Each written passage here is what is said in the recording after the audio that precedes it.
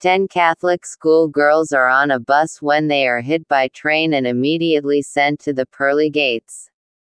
St. Peter awaits them ready to peck to each lady to determine if they are worthy of entering into heaven. He asks the first girl, "So Marie, have you ever touched a man's genitals?" Marie says, "Well, I once touched the tip with my finger." Peter tells Marie to dip her finger into the pool of holy water before them and then she may enter heaven.